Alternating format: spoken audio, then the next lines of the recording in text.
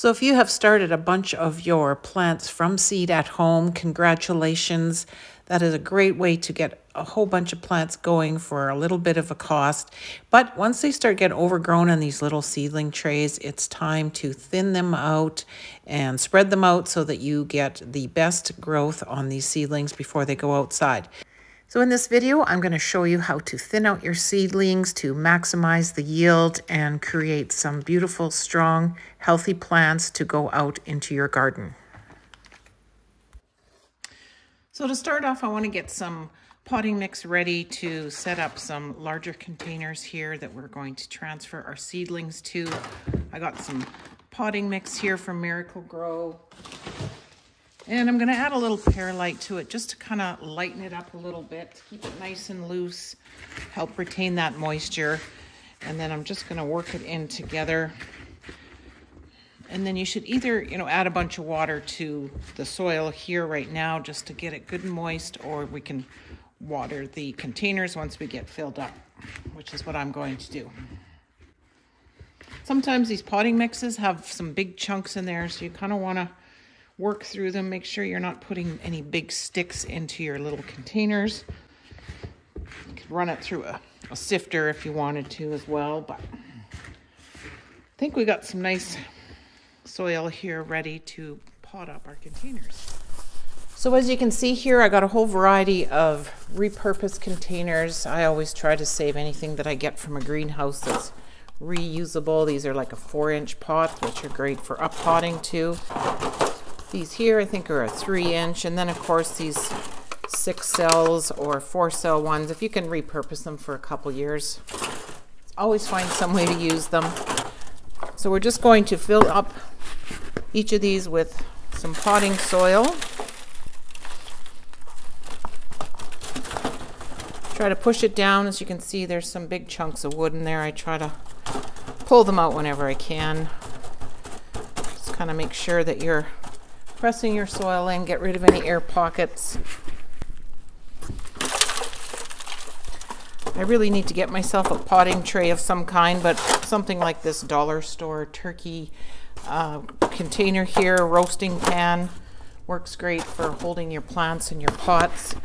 I use them a lot for when I'm watering. I can bottom water my containers. That way, these work good for that. So while this is just soaking up the water, well, let's check out our seedlings and see how many we can save and repot up here, or what we might have to just thin out and toss into the compost. Okay, so if you'll see here, I have a lot of my petunias over here on this side. I had some black, and then I had a couple rows of the white. And as you can see, I still have a lot of cells where nothing popped up. So some of these cells had multiple seedlings, and I've been just plucking and sticking them in empty cells where nothing was coming up.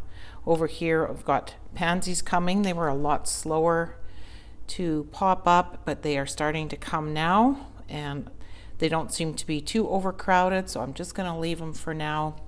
And over here the colices really took off early, and as you can see, I have a bunch in this one cell that I need to thin out so that they can really take off and grow.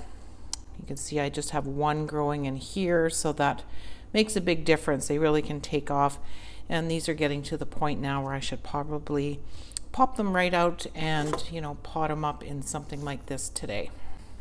It's really interesting to see how slow some things can be. As you can see, I planted all these black colored petunias at the same time, and I have one here, and just in the last week more are starting to come up. You can see there's all sorts of them coming up here. These are the ones that I saved seeds from the garden last year, or from my plants last year, and just sprinkled them in here. They were pretty slow to germinate, but they are coming now, so I'm just going to leave this area and let them grow as big as I can before I try to pluck them out. But as you can see here, I got some really nice black petunias coming that I'm pretty happy about, and lots of white. So it's really quite easy to transplant your seedlings. You don't have to worry too much about, whether you're going to kill them or not. But I've actually had pretty good luck with the transplanting of the colices and the petunias so far. So once you're got your cells ready and moistened, a pencil or some kind of a tool like this, just to get a nice big hole ready. And then I just look in a spot here where I've got too many coleuses. I'll try to leave the biggest one in place, let it stay there, and then just gently try to get as close to the soil as you can and pull. As you can see, we got a bunch of roots there. Just put it into the hole. Kind of hold it in place and just push the soil around. So now this little guy has got a nice big cell to grow in, and he will probably take off no problem. So I just keep repeating that for as many as I can try to save and repot. And depending on how many you want and how much space you have in a sunny window, I probably will be giving these away to other friends and family that may not have started any if I don't have room for them in my window. But I love to have as many flowers as I can going in my yard. We here in our cold climate, our outdoor season is so short, and you know, just having beautiful flowers growing on your patio in your garden, try to get as much going as I can and as much color in my yard as I can for that short season. I'm going to try grabbing a whole bundle of these. Sometimes they get a little bit intertwined, but I'll just pull one away. Stick that in there.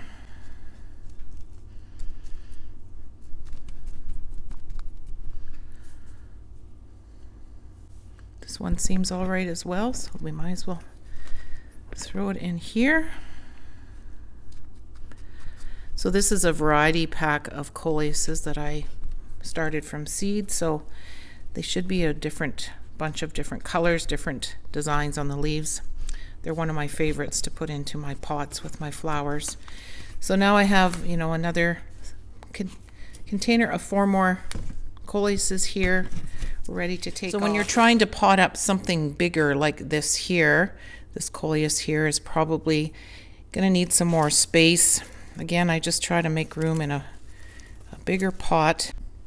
So when I'm pulling something out of a cell here and I want to pretty much take the whole, you know, thing of dirt as well with me, I find one of the best tools to use is a flathead screwdriver, and just kind of push it down to the side, and you should be able to pop up the whole thing right here. Now, I didn't have this moistened as much as I probably should have, but we should be able to repot this into this 3-inch pot. Again, just try to fit it into that hole, pack the soil around it.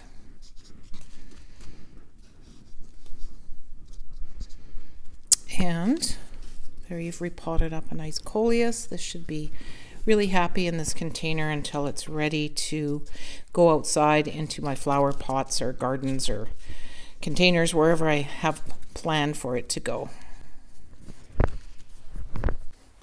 These are ones that I did probably maybe about 2 weeks ago. Pulled them out of a cell where there was multiple. They were just tiny.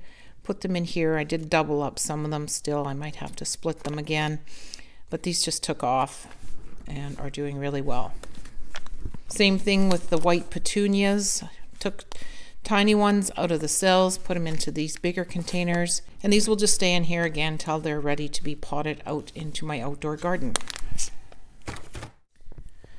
So as you can see here, I still have 2 little coleus plants, and when you try to move them around here, you can see that they are pretty intertwined, their roots. So if I try to pull one out, I'd probably end up killing them both. So in that situation, I'll just go in with some tiny scissors here. These are, I think, my husband's mustache scissors.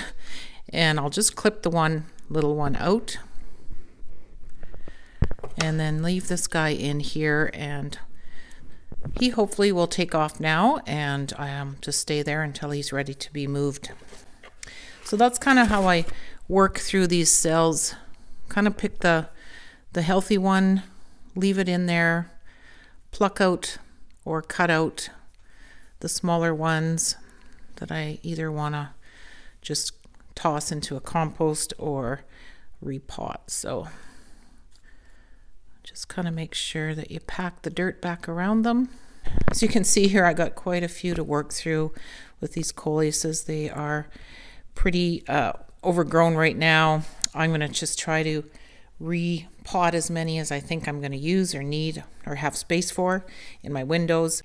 And the rest will just get cut out and tossed into my compost pile.